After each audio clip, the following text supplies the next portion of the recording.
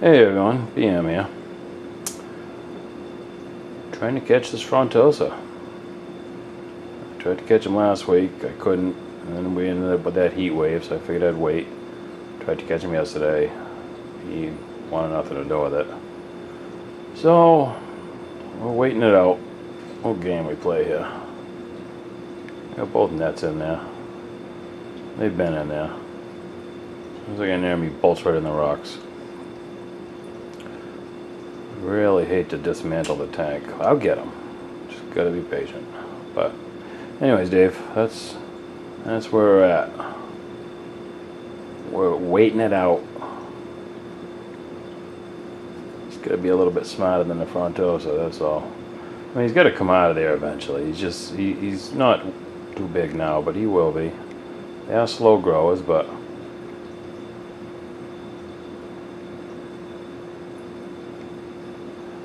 I mean, he's definitely going to be better off where he's going.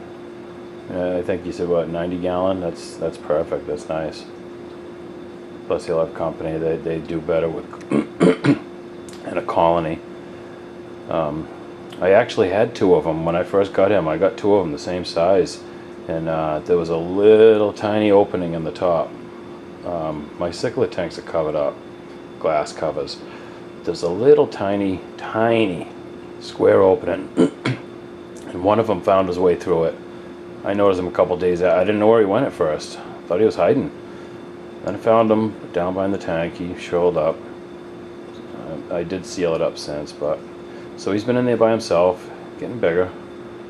He's doing good, but I knew he'd be coming out eventually, so it's just a matter of time of catching him. I really don't want to take everything out of here, so just gotta. I've caught every. These nets been in here all day. I've caught every fish in here. I got to keep emptying it out. The fish keep getting stuck in there. I had a brachiote in there. I had one of my tetracanthus in there. The Julie was in there. So it's just a matter of time, and he's going to go in one of them. But until then, all the other ones, I could have caught any one of them by now, except for him, the biggest one in there. I'll get him. These fish don't outsmart me. Look at him. He's a good-looking boy. Might even be a female. I'm not sure. But anyways, Dave, as soon as I get him, I'll send you a message, let you know. But oh, another thing, went to PetSmart today, pick up a little, just some small stuff, necessities. I don't really buy any livestock there, but I always look. They had Frontosas in there for about 1.5 inches, 16 bucks a piece. They had two of them. I haven't been in there in a while. They actually had all kinds of new stuff in there. They had some little gold rams in there they don't usually have, plus the Bolivians. They had just a bunch of different fish. That they had some peacocks in there, a couple inches, nice colorful peacocks. I'd never seen peacocks in PetSmart. They had some plants in there. They were packaged plants, but they were nice plants. A different selection than what they usually have. But I don't know if they're the same way where you live, but we're checking out.